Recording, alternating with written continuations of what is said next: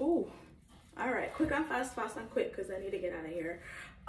Disregard the mess on the table, whatever. I just want to shout out this company for allowing me to acquire my third pair of these ugly ass shoes that are so comfortable. Damn, these are big.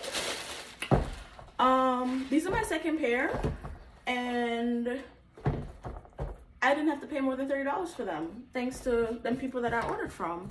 The first pair I got, I paid full price because I ain't know no better. And then the second pair I got because of FKD. I think I did an unboxing on here. And they authentic. They come with tags and all of that. Off the rack, whatever. But the only reason I got these is because they're lined. It's cold. You hear me?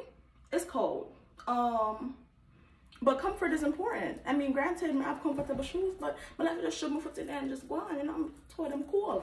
But yeah, I ended up getting them for what, $25 or something like that.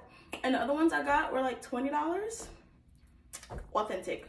Don't care, because they really jacking the prices up. I remember when everybody hated these things and they were like $15 at Wally.